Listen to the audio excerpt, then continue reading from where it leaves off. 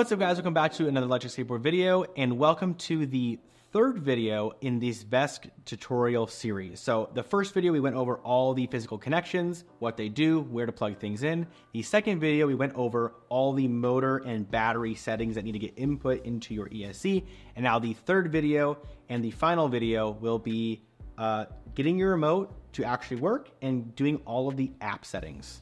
So in the previous video, we hooked all of these cables up. So what we've got here, just to bring you up to speed in case you haven't seen, we have our Bluetooth module plugged in here next to our power switch. We've got our USB cable plugged into our speed controller, and we have a receiver plugged in over here. Now, again, the receiver and Bluetooth module technically could be flipped, but it makes things a lot easier when it comes to programming if you do it in this order. So power switch, then the Bluetooth module, then the receiver, in that order. If you do it in that order, you can follow this video pretty much exactly. So, all right, let's dive back into the VESC tool. Again, we've already done our motor settings. We've already connected, so we're gonna hop down into the app settings. There are only a handful of things we actually have to do. Now, under general, app to use needs to be set to UART. So we're using a UART based remote. If you're using a PPM based remote, we'll make a secondary video specifically for you guys, but it seems like that is becoming more and more rare nowadays. So we're going with a UART connection because that's the port that we're using and that's the type of remote that it comes with. That the VX4, which is the remote that we're using, that's the connection that uses. So app to use, UART.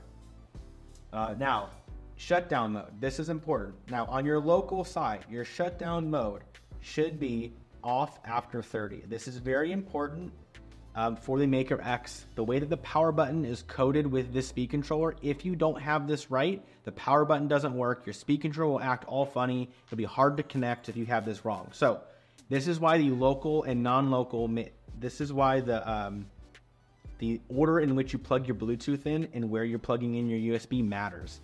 If you plug your Bluetooth or your USB into the side with your power button, all of what I'm about to say makes sense. So, local side is the side where we're plugged into the USB. That local side needs to be off after 30. If you have your USB on the other side, everything gets messed up. It's all swapped. Okay, so that's general. That's the only two things. App to use UART, shutdown mode off after 30. We're going to go over here. We're going to write our app settings, and you'll know that it worked because the bottom right will go great. Now under here, VESC remote. Control type. If this is set to off, your remote is not going to work. So control type needs to go to current, no reverse. We'll do that. And then smart reverse, if you'd like to mess with this, you absolutely can. We leave this on, meaning when you hit the brakes, your board will come to a stop. It'll delay for a second or so, and then it'll slowly go in reverse at a much lower rate than your full speed. We like this for like when you're stopped on a hill. It'll give you some of that reverse amperage to your motors to kind of keep you locked in so you're not rolling forward.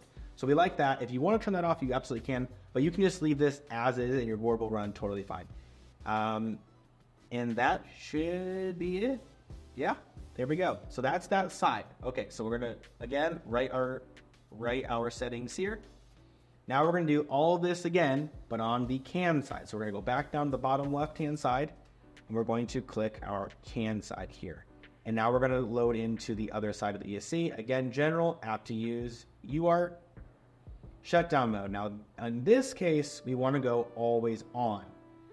That way that we'll call it the slave side, just asks for data from the master side. So that's what we're going to do here is always on, and we're going to write the setting here. So to recap, the side nearest to the USB or the power switch, that is off after 30. The side that is farthest away from the power switch, that is always on.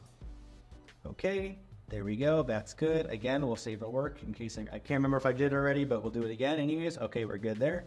And we'll go to VESC remote.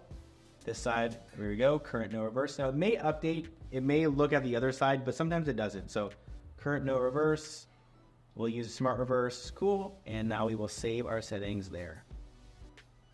And there we go, it's written and we're all good. That's it. Okay, So now what we have to do is we need to disconnect. We don't want to just unplug everything. We want to actually hit this disconnect button. You'll see in the bottom right hand, it says not connected. So now we are safe to come over here and actually physically disconnect our USB. At this point, your board should power up. So I'm actually we're gonna try this out together. Hopefully it actually works. That would be kind of awkward. Boom. Woo, look at all that dust that's kicking up. So there we go. Your board should work. And again, we're gonna do a whole video on how to set up a VX4 also, because there are a handful of steps you need to do with this.